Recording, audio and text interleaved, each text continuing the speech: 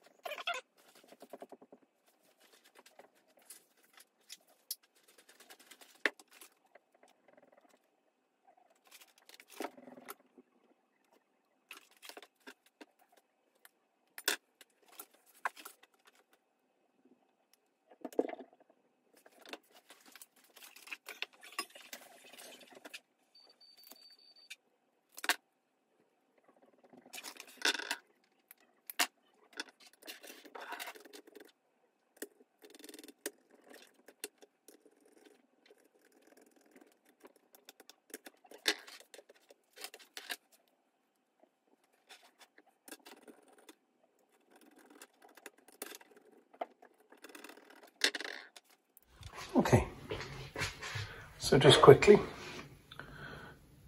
our capacitor is connected to the 3 revolutions per minute motor by a piece of rubber tubing or plastic tubing.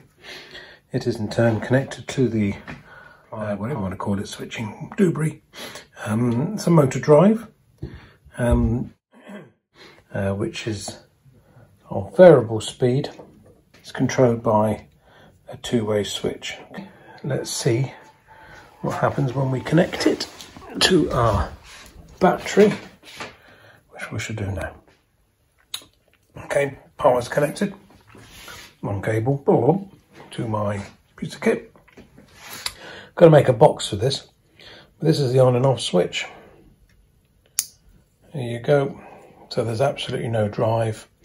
And then it goes from 0 to 100%.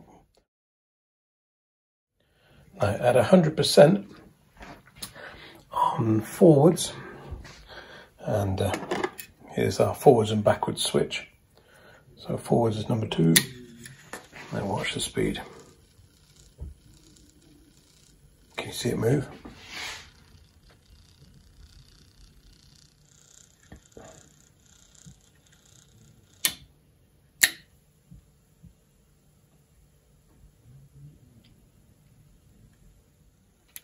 And this variable here controls the speed in which it moves. So it is really on.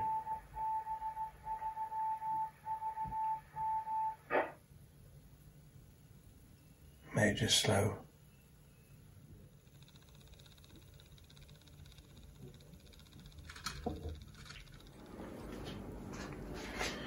Okay, so we've connected our LC meter, and I don't believe that's correct. Let me just very quickly zero this. Okay.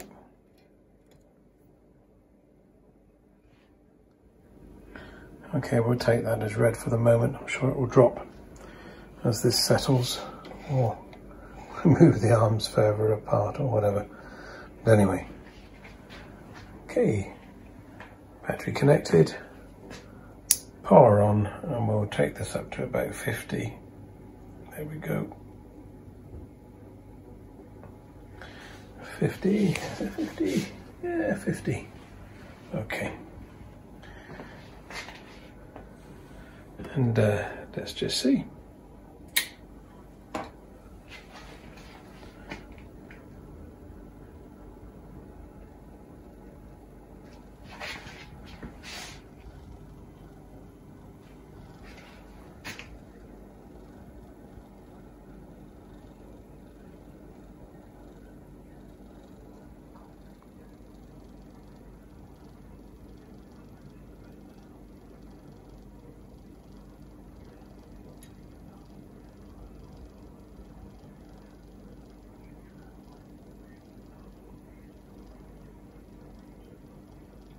Okay, so we're getting the maximum capacitance of around 92 picofarads.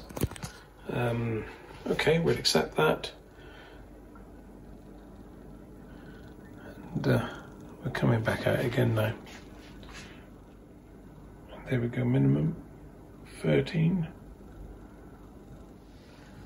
Excellent stuff.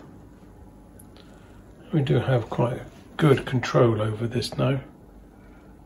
So we might set this up